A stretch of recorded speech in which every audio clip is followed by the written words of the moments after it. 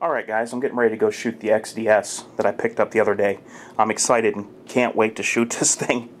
One thing I thought of before I left the house, and I tried it out on how to carry this thing, and it seems to be working, is I put it in my Nate tactical holster, the Nate squared holster, and as you can see, it seems to fit. This holster is made for the Glock 27. Look how slim this package is. So I'm going to go ahead and put it on my side, and I'll see how it feels with it in this holster. Okay guys, there it is. Seems to work out good in this holster so far. I will be ordering another holster as soon as I find the right one that I'm looking for and they get some more of them out there. Right now Crossbreed has a mini tuck, I believe, out there that's made for the XDS. So I might look into getting that one. Not for sure yet, but so far this one seems like it'll do the job just fine. Very slim feeling package too. Alright, I'll get back with you guys in a bit. A little bit easier, not much.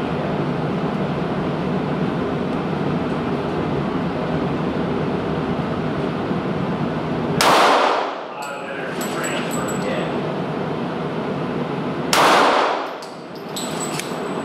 A 40 foot-pounds, usually 350 to 450 foot-pounds. This caliber here, 550 to 700. Really? So, now the 40.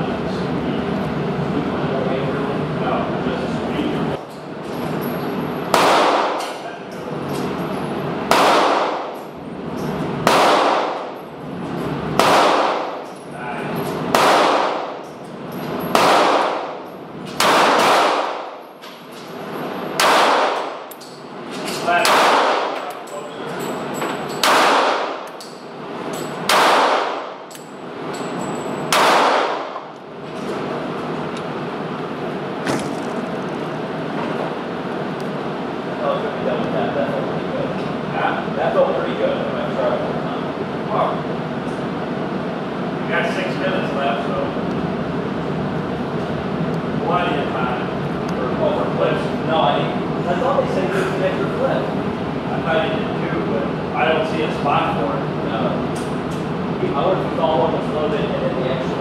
Probably. Because I asked him, Yeah.